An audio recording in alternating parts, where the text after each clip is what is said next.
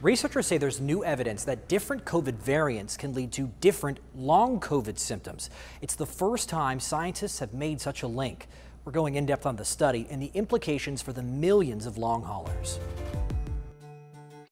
I might have a severe headache for a week. Extreme fatigue. I started falling all the time. Long haul COVID is a disease that hits people differently. I can't walk. The brain fog. I could barely roll around in bed. The muscle aches. I just kept smelling the smell. The chills. There are more than 200 documented symptoms. Sometimes I'll just start crying out of nowhere. You know what I mean? Because it's just so hard. Now, a new study suggests some of those differences may have to do with the Greek letter that infected you.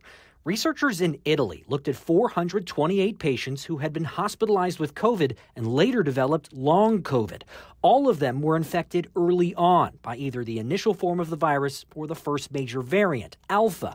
The researchers found the two most common long-haul symptoms in their study group were fatigue and trouble breathing, regardless of the variant. But beyond that, long-haulers infected by Alpha were much more likely to report muscle aches, trouble sleeping, brain fog, and anxiety. Long-haulers infected with the original strain were more likely to report ear, nose, and throat problems, like loss of smell, difficulty swallowing, or hearing problems. I think it's really interesting that the different variants seem to correlate with different long-term symptoms. It's almost not surprising because we know that some of the variants had a little bit of differences in terms of their acute symptoms.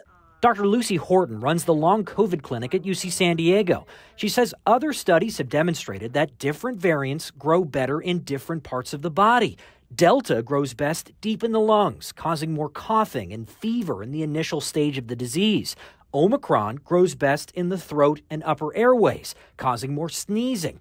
She says it makes sense those findings would apply to long COVID symptoms as well. But the Italian study did not examine Delta or Omicron. And I think understanding whether those long COVID symptoms are different will be really important since, we need to plan for caring for large numbers of patients, especially who are infected during Omicron. The study did find gender plays a big role in long COVID risk. Women were almost twice as likely to report long COVID symptoms than men, something they're also seeing at UCSD. It's been hypothesized that maybe there is a hormonal effect, but that hasn't really been proven so far. We know that women have higher rates of most autoimmune diseases. And so if there is that autoimmune link, it would certainly make sense why there is a female predominance. Dr. Horton says part of the challenge of treating long COVID is that there are so many symptoms under one label.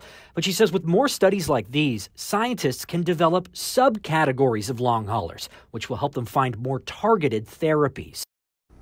Now, there are a lot of long haulers out there. Studies estimate that between 10 and 30% of coronavirus patients will experience long COVID.